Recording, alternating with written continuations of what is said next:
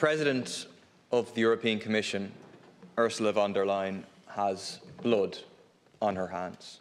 She has the blood of over 6,500 Palestinians who have been killed by Israeli airstrikes and bombardment over the last 2 weeks. The blood of over 2,700 children.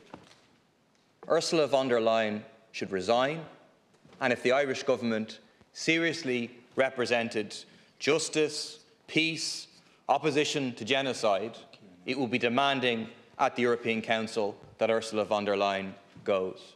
She went to Israel with no mandate and declared that Israel has the right to defend itself without any conditions.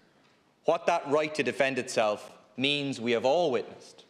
It means more bombs being rained down on the people of Gaza, effectively an open-air concentration camp of over 2 million people, more bombs being rained down in the space of 2 weeks than were rained down on Afghanistan over the course of a year. It means a conscious attempt to starve the people of Gaza, children included, of water, of food, of electricity.